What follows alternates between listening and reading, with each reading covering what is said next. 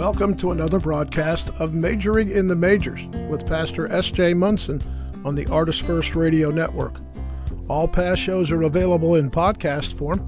You can find them at artistfirst.com. Your host is the author of two books, The Treasure of Israel and Christ Held Hostage, The Hijacking of American Christianity. Here's your host, Pastor S.J. Munson. Hi, this is Pastor S.J. Munson, and welcome to Majoring in the Majors. When we think of the religious right in this country, we often think of Roe v. Wade, the Supreme Court case, which in 1973 legalized abortion in this country and seemed to galvanize evangelical Christians throughout America who had hitherto been silent and turned them into a powerful political movement. Or is that really what happened? Is that historically accurate? Here to talk about that this evening is the Reverend Dr. Randall Balmer. He's an ordained Episcopal priest, and he holds the distinguished John Phillips Chair in Religion at Dartmouth College in New Hampshire. He previously taught for 27 years religious history at Columbia University, and he's the author of many books, including God in the White House, The Making of Evangelicalism, and Mine Eyes Have Seen the Glory, which many may remember was adapted into a very successful and award-winning PBS documentary. His latest book is Bad Faith, Race and the Rise of the Religious Right, which traces the racist roots of the movement. Dr. Balmer, thank you so much for being here this evening to talk with us. I'm delighted to be here, S.J. Thank you for the invitation. Now, just to kind of define our terms when we talk about things like the religious right, evangelicalism, or conservative evangelicalism, what exactly are we talking about? Are we talking mainly about white evangelicals, or how do you define these terms?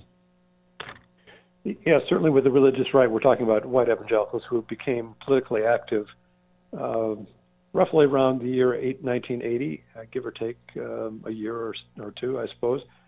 But, so yes, primarily white. And I define evangelical, I have a three-part definition. Somebody who believes that the Bible is God's revelation to humanity and therefore should be taken very seriously, to the point, many of them, of literal interpretation, although evangelicals, like other believers, engage in what I call the ruse of selective literalism when they come to interpret the Bible.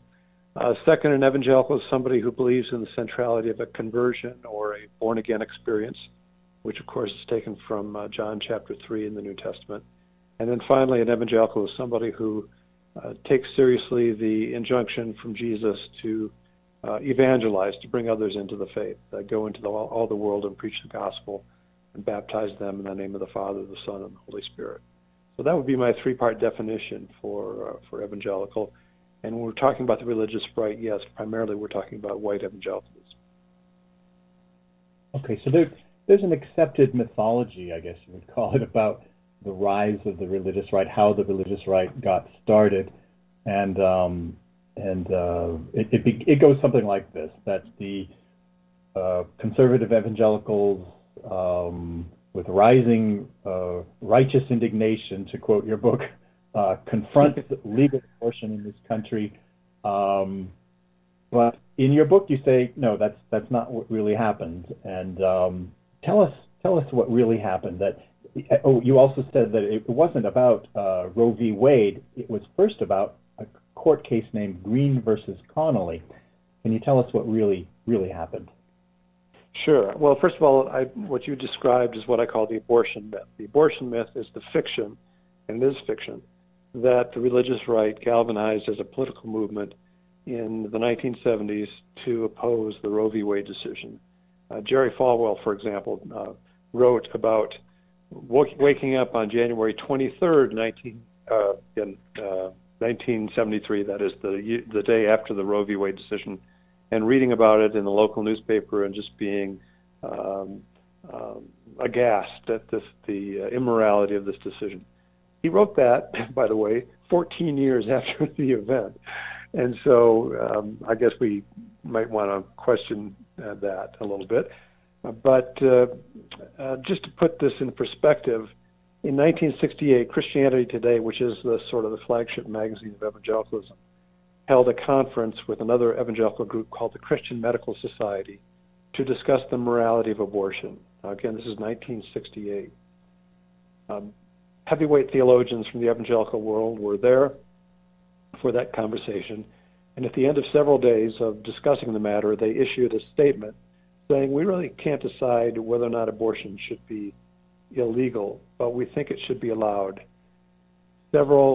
Two successive editors of Christianity Today issued what would generously be considered equivocal statements about abortion.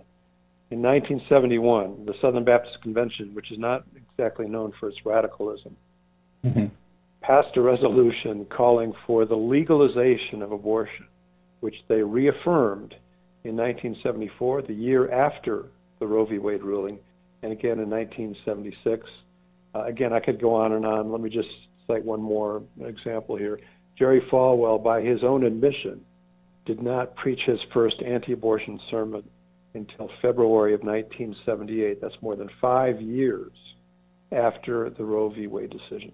So that's why I call this the abortion myth. The abortion myth is the fiction that evangelicals became involved in politics in an organized way in the 1970s to overturn Roe v. Wade, when in fact abortion was considered a Catholic issue by evangelicals in the 1970s until the very, very late 1970s, just prior to the 1980 presidential election.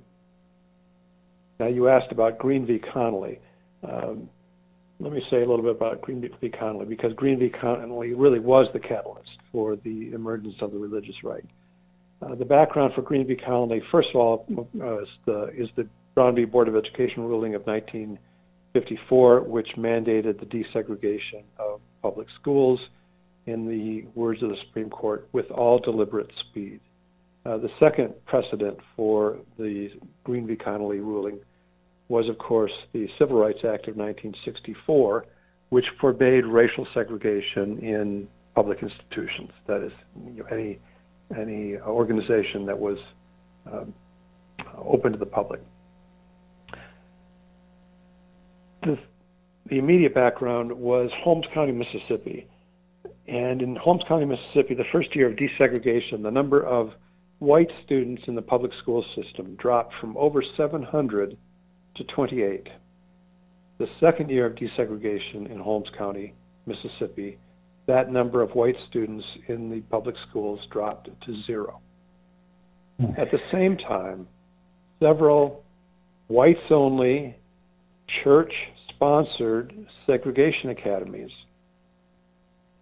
these are schools that were formed to evade desegregation in the public schools, applied to the Internal Revenue Service for tax-exempt status. And several parents in Holmes County said, wait a minute, this isn't right. So they filed suit to block the granting of tax-exempt status to these schools. That suit was joined with another suit. It worked its way up through the court system to the District Court for the District of Columbia. And on June 30th, 1971, the District Court for the District of Columbia issued a ruling that said, in effect, any organization that engages in racial segregation or racial discrimination is not, by definition, a charitable institution. And for that reason, it has no claim on tax-exempt status. And as the IRS began to enforce that ruling over the course of the 1970s, that got the attention of people like the people at Bob Jones University, for example, in Greenville, South Carolina, but also Jerry Falwell, who had his own segregation academy in Lynchburg, Virginia. And that, and by the way, there's a whole lot of evidence, and this is the reason I wrote the book. The book is chock full of footnotes, so anybody who wants to go over the evidence can do so for him or herself. But that is what provided the catalyst for the religious right. It had nothing whatsoever to do with abortion. Now, leaders of the religious right have tended to blame the Carter administration right.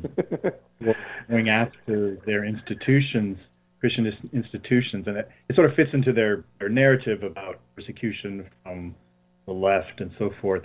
But actually, Right. as your book points out, very interesting, it was actually the Nixon administration and the Ford administration who really started pressuring. That's right.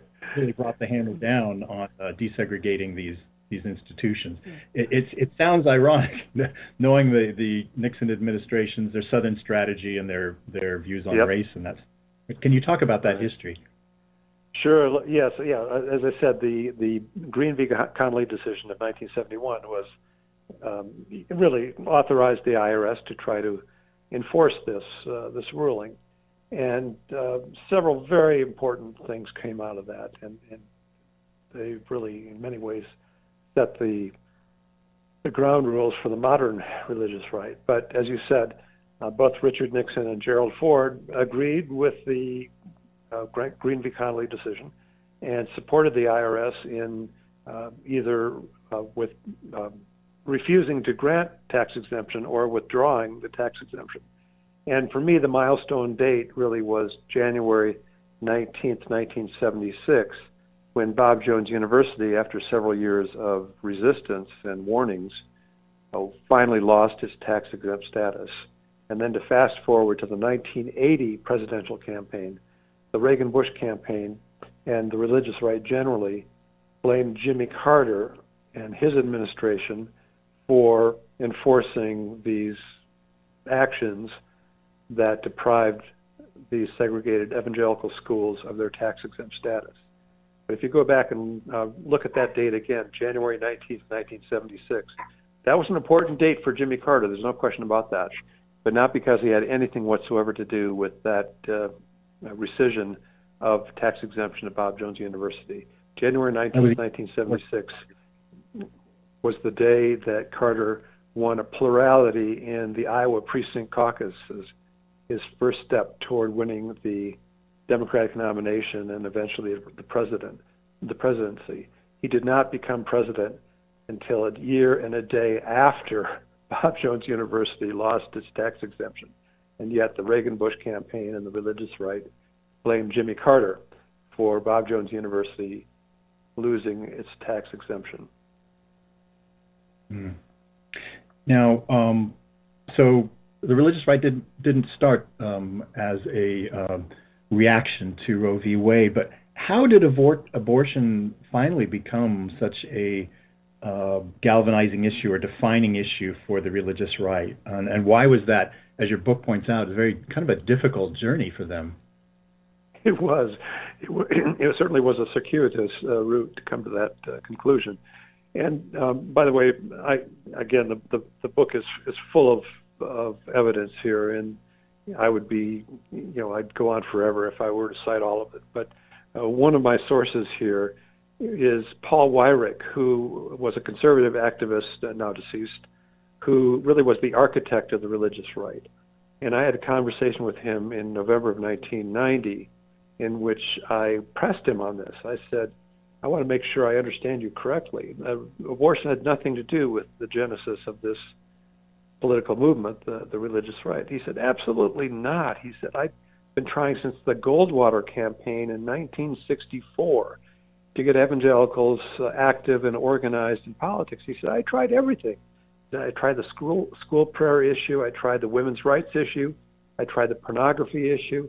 I tried abortion. Nothing got their attention until the 1970s, when the IRS started going after the tax exemption of these evangelical schools. He was emphatic about this. And by the way, again, there's a whole lot of corroborating evidence, and I'm not going to get into that because we'd be talking forever here, and I don't want to do that. But the evidence is overwhelming. And so how did abortion become part of this political movement? Well, it turns out it really was sort of an accident. What happened was that Weyrich went to the head of the Republican National Committee in advance of the 1978 midterm election. And Weyrich, again, was looking for financial help to enlist and mobilize these evangelical voters. And he asked the head of the RNC, at that time was William Brock, a former senator from Tennessee, for money to help organize these evangelical voters. And according to Weyrich, Brock looked at him and said, "You're crazy. Who are these people? I'm not going to give you this money." And so Weyrich, being a fairly feisty guy, and I think even his friends would acknowledge that, decided to go out and, in his words, elect some improbable people to the Senate in that 1978 midterm election. Well, he focused on 4 Senate races, one in New Hampshire, the second one in Iowa, and then 2 Senate races in Minnesota, one of them for the unexpired term of Walter Mondale, who, of course, was Jimmy Carter's vice president. And in all of those races, the final weekend of that campaign, pro-lifers, Roman Catholics, leafleted church parking lots.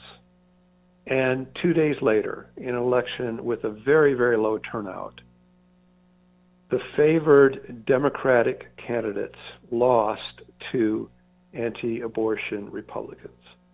And in the wake of that 1978 midterm election, Paul Weyrich recognized that he had his issue, that abortion would work for him as a way of mobilizing grassroots evangelical voters.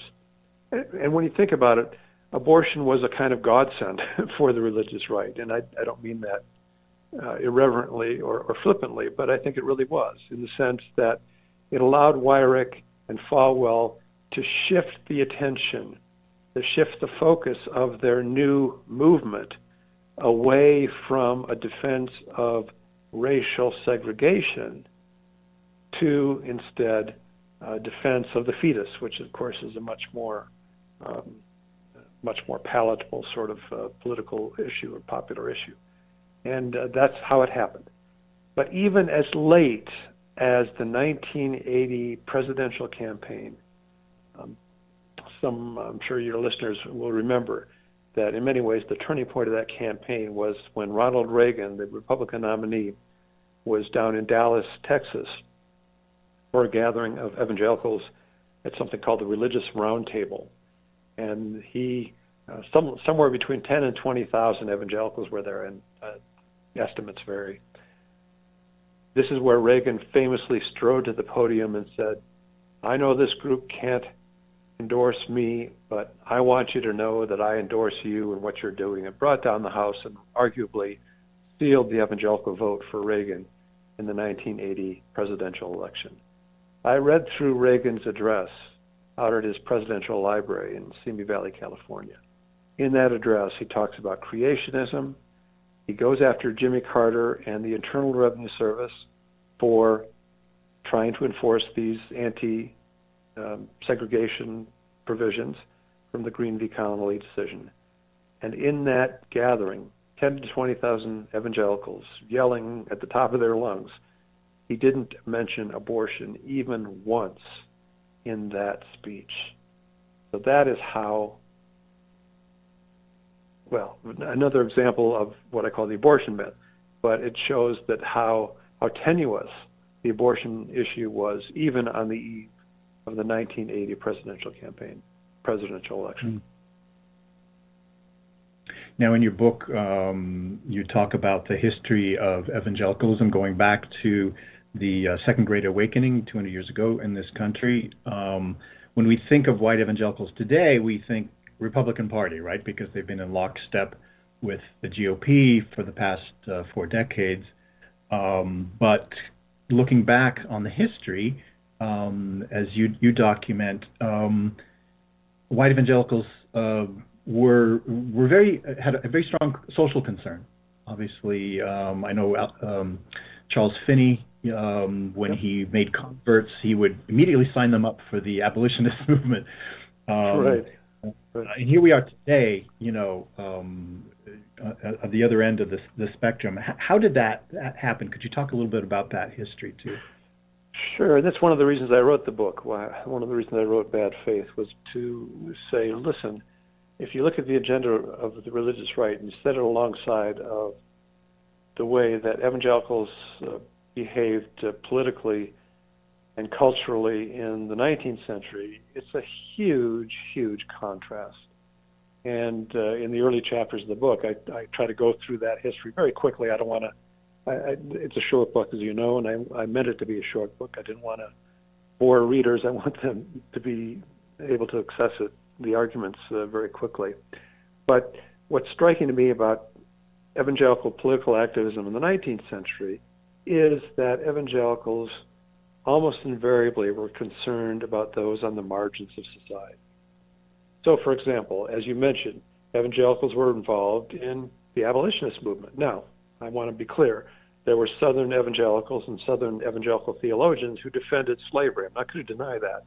But in the North in particular, evangelicals were very much concerned about the abolition of slavery because they didn't see it as consistent with the principles in the Bible.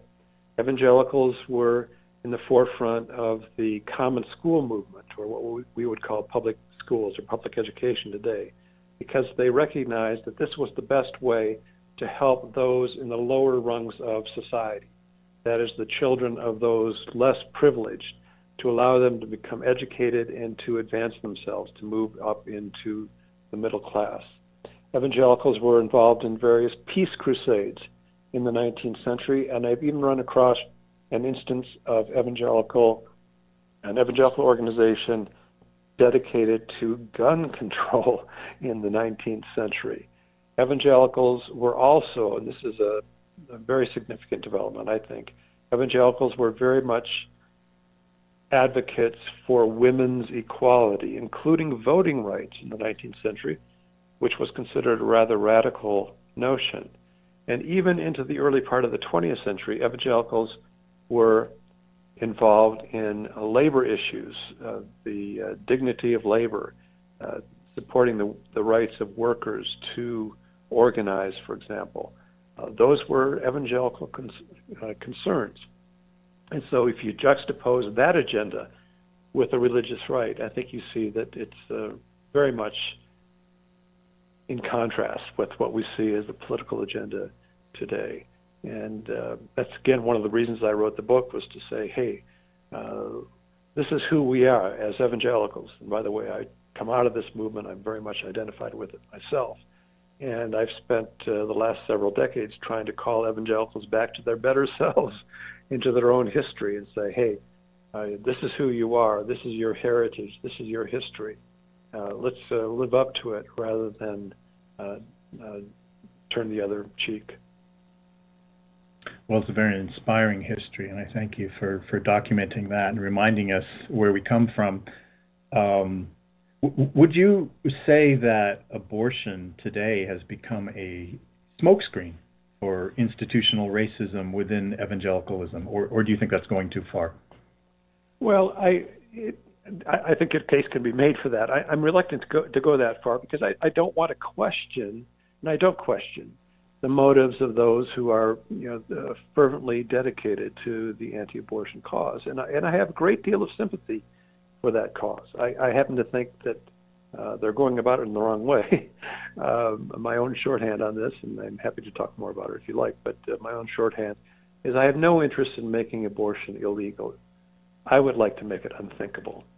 And what that points to for me is a difference between approaching the issue from a legal perspective or approaching the issue from a moral perspective. I think abortion is a moral issue. It's not a legal issue. And I think that, again, I have a great deal of sympathy for the anti-abortion cause. I really do. But I do think that they've taken the wrong tact. And having said that, again, I don't want to question the motives of those who are involved in it, because many people have, really devoted their lives to that cause. And there's a part of me that honors that, even though I think that the strategy is misguided. You write in your book, I don't find much that I recognize as Christian in the actions and policies of the religious right. In fact, you've written a book, Thy Kingdom Come, How the Religious Right Distorts the Faith and Threatens America. A very provocative title. Do you think the religious right is distorting the very gospel that it claims to uphold, and why? I do. You think about it's not so much the avowed policies of the religious right. It's the people with whom they consort. Of course, Donald Trump, I suppose, in the 2016 election would be a prime example of that. But I think there are others as well. These are people, that is, people affiliated with the religious right who talk about family values. Well, let's talk about family values for a moment. And I don't seriously think you can anoint Donald Trump as your champion if you're supporting family values. Now, some people will dispute me on that, but I think I'm fairly safe in saying that. But other things as well, and this predates Donald Trump. Immigration policy. Well, the Bible is pretty clear, and Jesus himself is pretty clear about welcoming the stranger. Now, I understand you have to look at that passage and try to understand it in terms of issues of national sovereignty and so forth. I understand it's not an easy thing, but just to kind of come out blithely and say that we're going to turn away every immigrant or every refugee who comes to our borders, I think, frankly, is not consistent with the teachings of Jesus or even with the Hebrew Bible.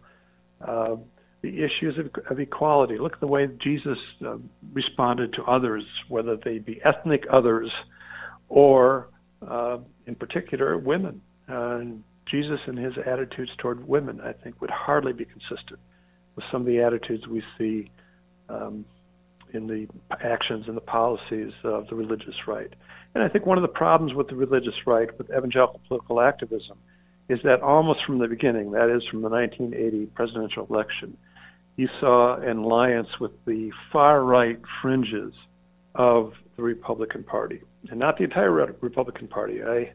My next project, by the way, is a biography of Mark Hatfield, an evangelical Republican who would not, in fact, he was not by any means a fan of the religious right. But as the religious right affiliated itself with those far-right fringes in 1980, which in the succeeding decades have really become now the center of the Republican Party, I think it drew evangelicals rather dramatically toward the political right. And in so doing, evangelicals, I think, lost their religious and theological ballast and really surrendered their principles to those far-right partisans.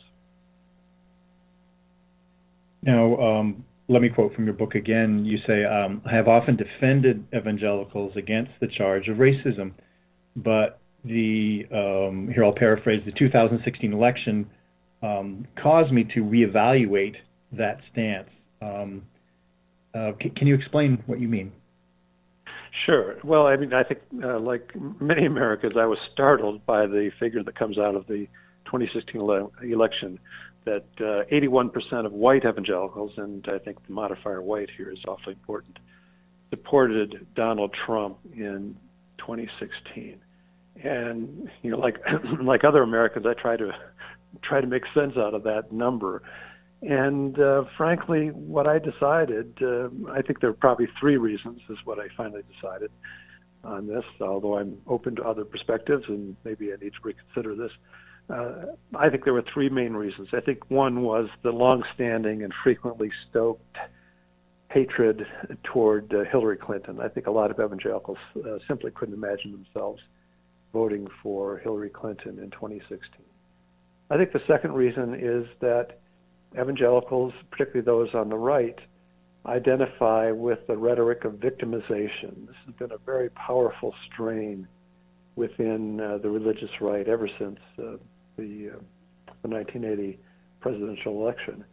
And nobody speaks the language of victimization more fluently than Donald Trump. It's always about him, of course. He's the one who's the victim. But I think evangelicals identified with that sort of rhetoric. But I think finally, the 2016 election allowed the religious right finally to give up the pretense that this was a movement about family values and to return to the core principle behind the formation of the movement, which was, as we said earlier, a defense of racial segregation, or just to unprettify that phrase, racism. Now, that's not to say that all people who supported Donald Trump or all evangelicals who supported Donald Trump are racist. I'm very careful not to say that in the book. I don't believe that's true at all. But there's something about the racist rhetoric in the Trump campaign that I think appealed to religious right voters, and that allowed this whole movement to circle back to one of the charter principle behind the formation of the movement. And the other thing that I discovered in the course of writing the book is that the missing link here really was Reagan himself, Ronald Reagan, 1980. And I was struck, as I did a little bit more digging into this. Ronald Reagan appeared into the political scene in California in opposition to the Rumford Fair Housing Act, which sought to provide equal access to both rental housing as well as mortgages. He was an outspoken opponent of both the Civil Rights Act of 1964 and the Voting Rights Act of 1965. Throughout his political career, he frequently invoked that racially charged phrase in his campaigns, law and order. And nobody who is old enough to remember Reagan can forget his vile caricature of so-called welfare queens, women of color, who supposedly were living off the public dole in lives of luxury. He was never able to produce any of these welfare queens, by the way, but that didn't stop him from talking about them. And for me, the clincher was the fact that Ronald Reagan opened his general election campaign in 1980 on August 3rd in, of all places, Philadelphia, Mississippi, at the Neshoba County Fair. And this is the place where 16 summers earlier, members of the Ku Klux Klan, in collusion with the local sheriff's department, abducted, tortured, and killed 3 civil rights workers during Freedom Summer 1964. And Reagan, of course, was the master of symbolism. And lest anyone miss his meaning on that occasion at the Neshoba County Fair, he said, "I believe in states' rights," thereby invoking the age-old segregationist battle cry. So I think that the link between the origins of the religious right in defense of racial segregation in the 1970s and Donald Trump in 2016, and of course again in 2020, frankly, was Ronald Reagan. Even though that evangelicals regard him as something of a political messiah, I think that a closer examination of Reagan, his rhetoric, and his policies suggests that he's the link between those two historical moments. Now, you also write that the religious right was never about the advancement of biblical values, but about the perpetuation of racial segregation. And as you said, you make it very clear in your book that you don't think that all evangelicals are racist, but perhaps, would you say that most evangelical voters are not aware that they're being hoodwinked, or are they willingly sort of going along with it for other reasons? Yeah, it's hard to say. I mean, obviously, I can't enter into the minds of individuals. I don't think they would think of themselves as racist. I don't, and I don't believe they are, as I've made clear, both in this conversation, I think, and certainly in the book. But the analogy I use in the book is that of a building. You could construct this beautiful building with all sorts of architectural niceties and filigree, or whatever you want to do, whatever you consider to be a beautiful architectural structure. But if it is built on the foundation of rotten timbers, I think the entire structure is compromised. And so I think what's called for is an acknowledgement and even repentance. I think I write in the book that repentance is good for the soul, and I say that as someone who is often repenting of many things, as a fallen creature myself. Repentance is good for the soul, and I think if evangelicals, first of all, are made aware of the origins of the movement to which they've given such extraordinary fidelity, and then also become aware of a different way, the way in which their predecessors as evangelical activists behaved in the 19th and the early 20th centuries, that maybe we'd have a different outcome. Maybe we'd have different policies that would be pursued by these folks. That's my fervent prayer. I would love to see evangelicalism be reclaimed from the distortions of the religious right, and that's one of the reasons I wrote the book. I'm glad that you did write the book. It's one of my prayers as well. You talk also in the book about single issue voting as a tragic corollary to partisan dualism. And can you talk about what you mean by that, and why do you think single issue voting is so dangerous? Well, I think it's dangerous because it always distorts the political perspective and political behavior. Now, you have all sorts of folks in the religious right who claim that we're single-issue voters on the matter of abortion and opposition to abortion. Well, again, as I said earlier, I honor that sentiment. I don't share it entirely because I think the tactics of the anti-abortion movement are misguided, but I understand that. But I think you also have to account for the fact, if you take that position, you're probably also aligning yourself with frankly, a lot of unsavory politicians, and I put Donald Trump, frankly, at the head of that list, but others as well as a lot of unsavory policies. Again, look at issues of race, look at issues of immigration, look at issues of women's rights and women's equality. I think those have to be considered as well. I think sure, would my life be simpler if I voted only for or against on a politician or a political party because of one particular issue? Sure, but I also think that's intellectually lazy and, frankly, religiously irresponsible to do so. We have to consider a much broader perspective in our voting behavior, it seems to me.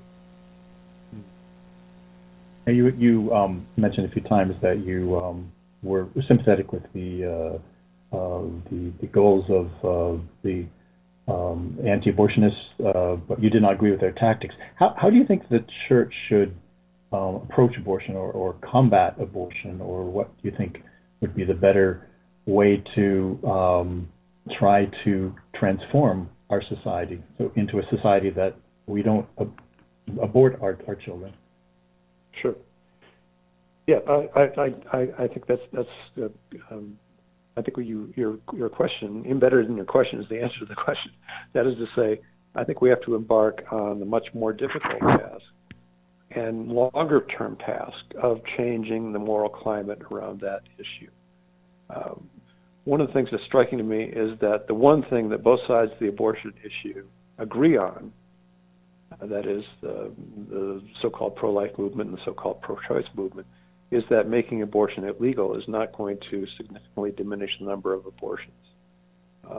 It's going to drive the whole abortion process underground in dangerous ways for many, many women. And I think rather than making it illegal, I think we should, as I said earlier, make it unthinkable. And that involves changing the moral conversation around that issue. And I could even see, I would support public service announcements, asking people to think very carefully about that issue and to think about it in moral terms rather than in legal terms, whether or not abortion is legal or not. But as I say, the legal so-called solution, and frankly, I don't think it is a solution, but the legal redress seems like a shortcut, I think, to the anti-abortion crowd. But real change, I think, involves changing the moral conversation around the issue of abortion. And that's where I think these efforts should be devoted. Certainly one of the major factors in whether a woman has an abortion or not is the issue of poverty. It's not the only factor. It's not always absolutely a factor. Major. Go ahead. No, you're absolutely right. And I'm not up in the latest findings on this, but when I looked into the issue a few years back, probably when I was writing Thy Kingdom Come, what I discovered was that since Roe v. Wade made abortion legal and accessible, the rate of abortions during Republican presidencies and Democratic presidencies was very different. And that is to say, during times of economic prosperity, particularly for those on the lower rungs of society, which coincided generally with Democratic presidencies, the rate of abortion was far lower during these Democratic administrations than they were during Republican administrations. Now, I'm vague on specifics because I don't have the information at hand, but that at least was the case when I looked into the issue several years back. You talk about how in the past these Christian institutions we talked about earlier used to boast, we take no federal funds. Yeah, right. We're fairly targeted by the government. But as you argue, a tax exemption is in itself a form of public subsidy. Can you explain to me? Yeah, exactly. No, that's a great question. That gets to one of the things that Weyrich was able to do very, very deftly in the early years of the religious right. Again, we talked about the origins of the religious right in defense of racial segregation, racial discrimination. And Weyrich was, again, savvy enough to recognize that really wasn't going to suffice as a justification for this new political movement. So very, very craftily, and I give him credit because he really was a sort of master strategist.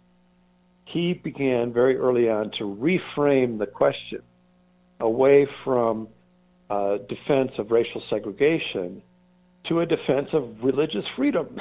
and this, of course, is now one of the pages in the playbook of the religious right these days with the Hobby Lobby case, for example, and the Colorado Baker case and so forth. So Weyrich began to say back in the 1970s, the Internal Revenue Service is trying to impinge on our religious freedom or the religious freedom of these institutions. Very, very cleverly not mentioning the fact that tax exemption is a form of public subsidy. That is to say, that tax-exempt institutions are supported by the public. I'll give just to take a local example. You've been a pastor. I've been a rector of an Episcopal parish, and in both cases, and I'm sure you'll attest to this, your congregation did not pay local taxes or property taxes or federal taxes for that matter, other than Social Security taxes. And that means that the people in our communities had to pony up a little bit extra for police protection, for fire protection, for local services, public parks, and so forth. Frankly, to support our tax-exempt institutions. Now, I'm not saying that's a bad thing. I think tax exemption for religious institutions is very defensible. the Founding Fathers, for example, understood the value of voluntary associations, and so I think there's an argument to be made. But it does not obviate the fact that tax exemption is a form of public subsidy because the public supports these institutions. And so Weyrich was very careful in the 1970s not to say that. He said, oh no, our religious freedoms are being oppressed somehow by the IRS coming after these tax-free institutions, tax-exempt institutions. It was very, very crafty on his part. But this is an argument that, as you know, and as I said earlier, has now been adopted by other organizations associated with religious right, disingenuously, I believe. It sort of reminds me of how the Civil War was sort of reframed in history from a reaction, to preserve the rights of slave owners to an issue of states' rights. Yes, right. Yeah, the war between the states, right? Right. Yeah, exactly. Right. And that points to the importance of rhetoric as well, because it shapes public perception. Even the so-called pro-life movement. Well, I think we were serious about it. For most of the pro-life folks, life begins at conception, which is a theologically defensible argument, by the way, and I'm not going to deny that. But for most of these so-called pro-lifers, I'm generalizing here, and that's always perilous. But the real interest in defending that life, for all intents and purposes, ends at the moment of birth, and this is when, of course, anybody serious about being pro-life should pay attention to the plight of that fetus when the fetus comes into the world. Mm-hmm. Well, I am talking to Reverend Dr.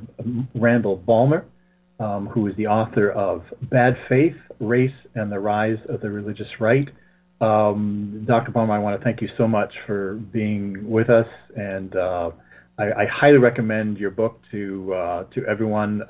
It's very, very readable, very well documented, and you have a very lively writing style that just really held my attention. I really enjoyed it. Thank you so much, and I think it's an important book for this time in our history. Well, thank you. That's high praise, and that's precisely because I wanted to do just that, and I really appreciate those kind words and for this conversation as well. And your book is available through Amazon and other online booksellers?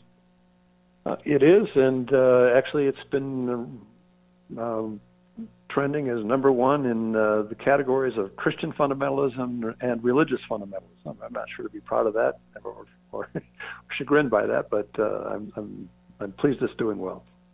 Oh, that's great. Well, congratulations on that, and thank you so much again for being with us. And this is Pastor S.J. Munson signing off.